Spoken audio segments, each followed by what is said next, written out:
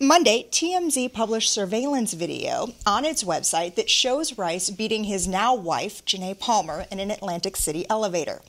The incident happened last February. In late March, a grand jury indicted him on charges of aggravated assault.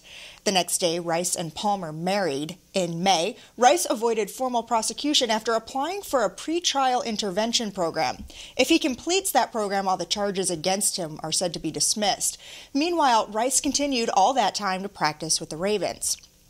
In June, Commissioner Roger Goodell met with Rice, and 5 weeks later, Goodell announced he'd suspended Rice from 2 games starting August 30th. On August 28th, after experiencing some extreme criticism for the NFL's leniency in domestic violence cases, the league announced that there would be more severe punishments going forward. And Monday, it all came to a head when TMZ ran that video. It was just a matter of hours from the time the video went up until the Baltimore Ravens waived Rice and the NFL issued that indefinite suspension, ostensibly ending Rice's pro football career. Some in the media still don't think that's enough. Here is ESPN's Keith Olbermann. We begin tonight with the unavoidable and simple truth that intentionally or by neglect, the Atlantic County, New Jersey District Attorney's Office, the Baltimore Ravens, the National Football League, and Commissioner Roger Goodell have conducted a cover-up of Ray Rice's brutal assault on his then-fiancée on February 15th. There is no other conclusion possible. Each body, each leading individual involved came to a judicial conclusion about what had happened to Janae Palmer and what should happen to Ray Rice, and each, through deception or incompetence, misled the public, damaged the efforts of every man and every woman in this country seeking to merely slow down the murderous epidemic of domestic violence, and made a mockery of the process by which those who batter those they claim to love are to be brought to justice.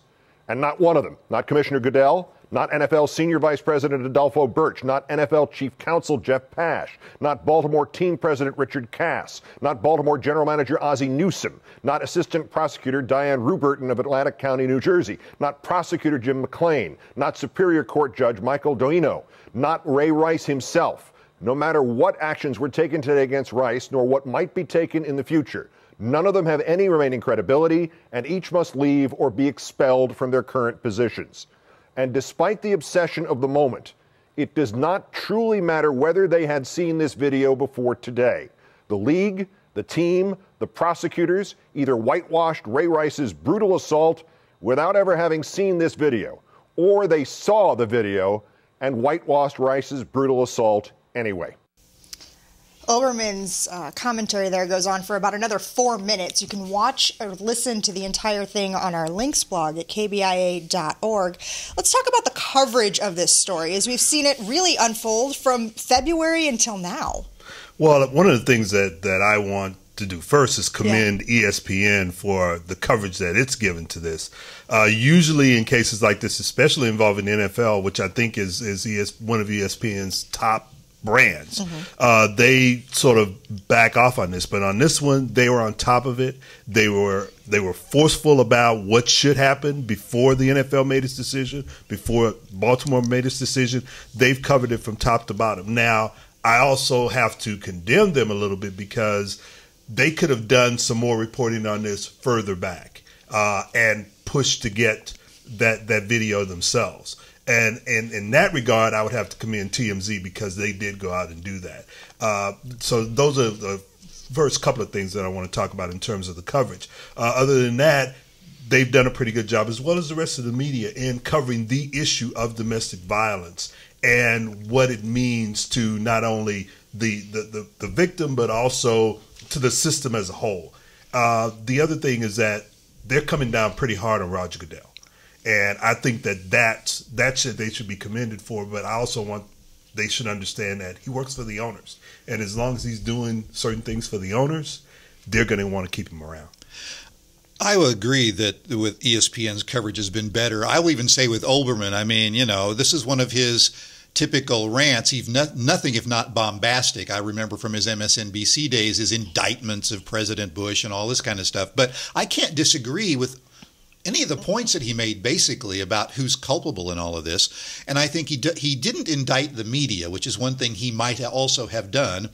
and has done in the past. I do think that reporters were awfully quick to, allow the NFL to try to craft the message the way they wanted to, and I think the commissioner is nothing if not someone who's looking out for the brand. That's all he cares about when it comes to concussions or sexual assault. It's pretty obvious that those two issues are way down the ladder, and preserving the NFL's image is really a priority.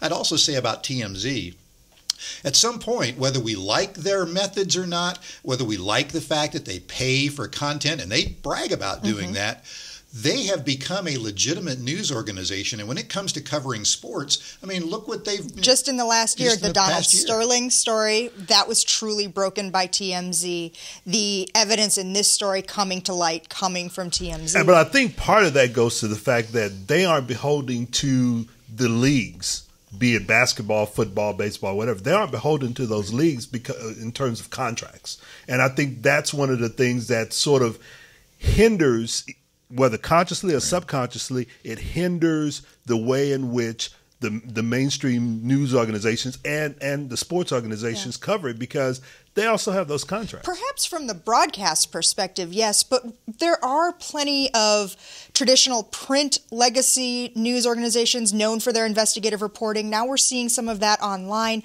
Are they beholden in that same way that an ABC or a CBS or an NBC might be? I don't think that they're necessarily beholden, but they have a legacy of working very closely with them and having access. And that's where I think the problem comes in, is that if you cover it very extensively, if you're there on an everyday basis, you build these relationships, and those relationships are supposed to be sort of hands off, but in a lot of ways, because of the closeness, they're pretty tight.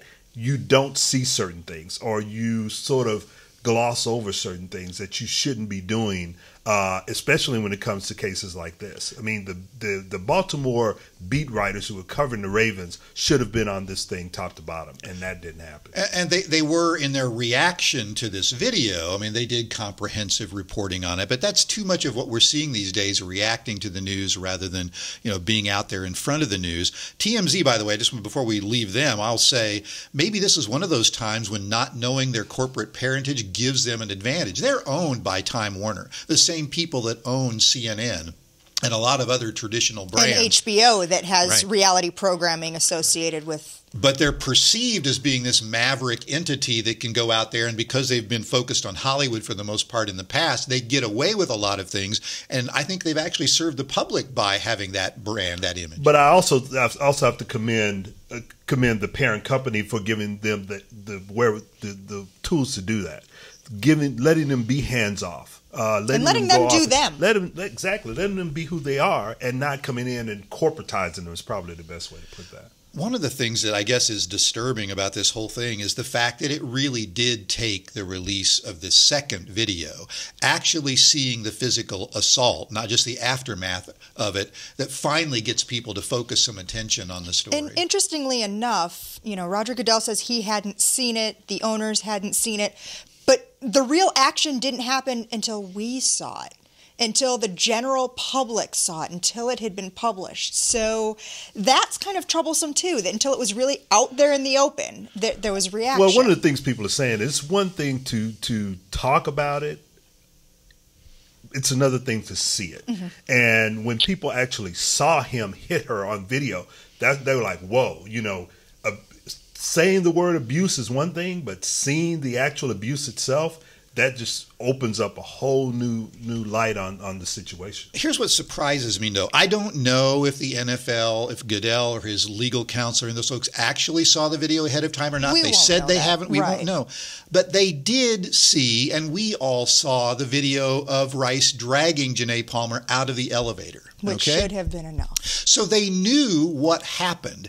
And so they surely had to believe that if TMZ and the casino and probably lawyers had access to him dragging her out, they probably had access to video within the elevator. If they wanted to know, they could have known it existed, and they certainly should have prepared for the fact that it would come out. They knew that the videotape existed.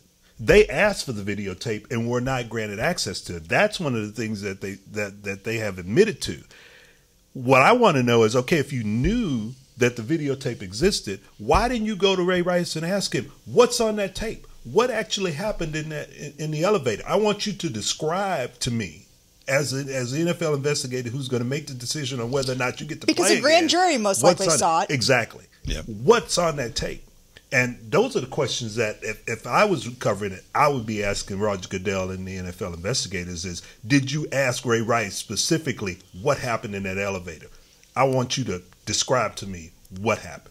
I think there's an interesting ethical question that comes out of this whole thing. And we've seen the video. The video is what it took, I guess, to generate this kind of concentration on the issue. But on the other hand, the television media have been showing this video over and over again in a continuous loop.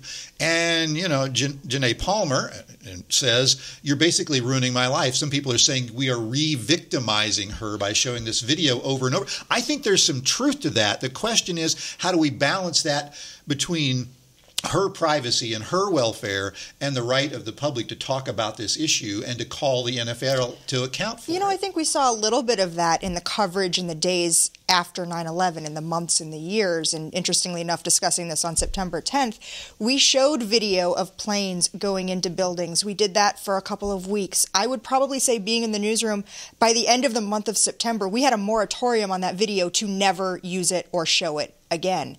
I think we're almost at a point where maybe we need to consider something similar as an industry to begin to wean off using this. I agree. I think that's something that we're going to have to do. And in doing that, we also need to talk about these are things that happen on a daily basis to people who are not in the national spotlight. It's good that we're talking about it, but what more are we going to do?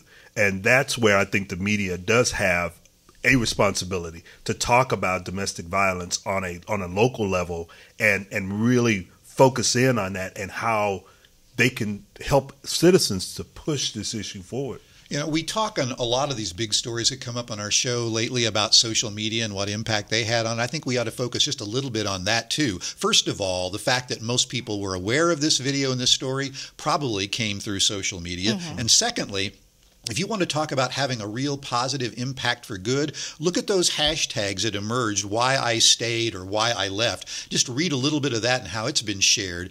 And you can see how it's possible. I'm not saying it will happen, but it's possible this time, this case of domestic violence might actually make a difference in how we respond to it.